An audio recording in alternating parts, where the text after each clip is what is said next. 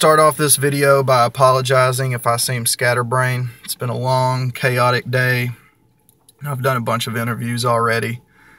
I'm just now getting back to my car from the Unite the Right rally. I'm already seeing some falsehoods being perpetuated about what went on today. And so I just wanted to address a few of those. First, I'm seeing on social media that this was an illegal march or illegal rally, illegal gathering, which none of those things are true.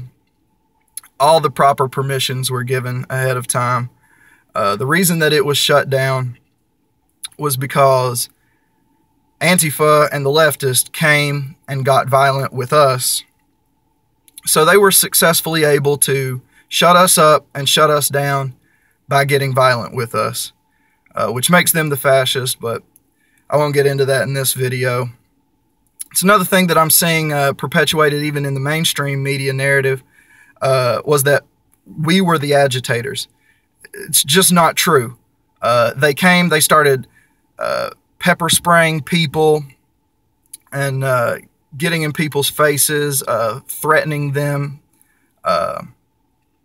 That's why it was shut down. Not for anything that we did. They were the agitators. So when the disbursement happened, that's what I want to talk about.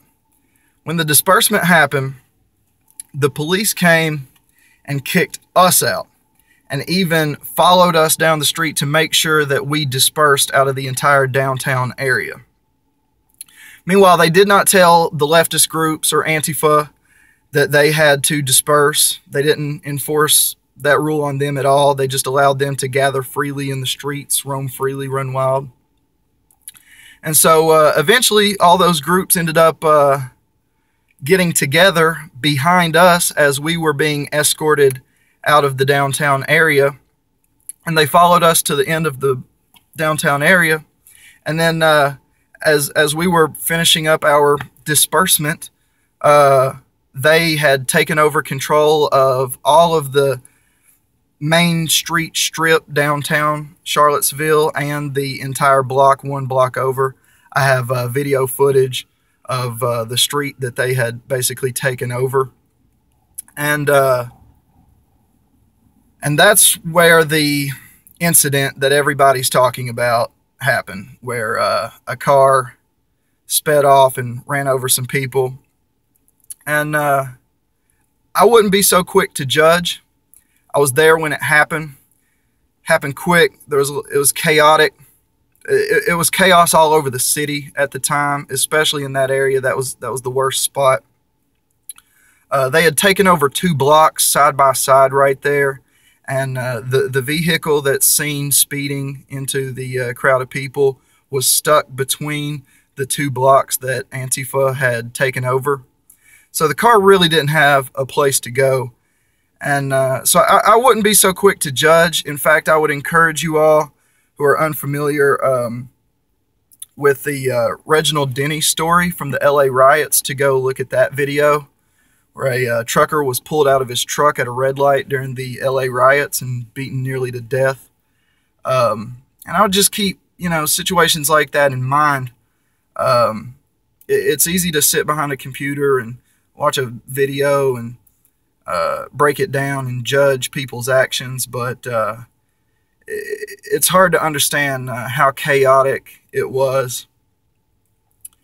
And the main point that I wanted to get out was that whole situation would have been avoided if the police would have equally enforced their disbursement of the downtown area to the leftist and Antifa the way that they enforced it with us.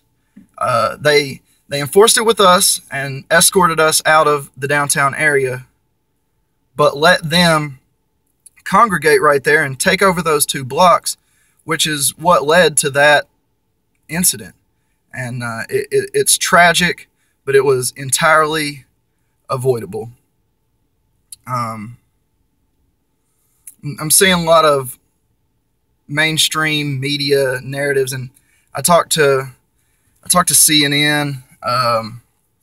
I talked to some other pretty mainstream news sources too. CNN is who I talk to most extensively. But they're pushing this narrative that the alt-right came into town to cause trouble.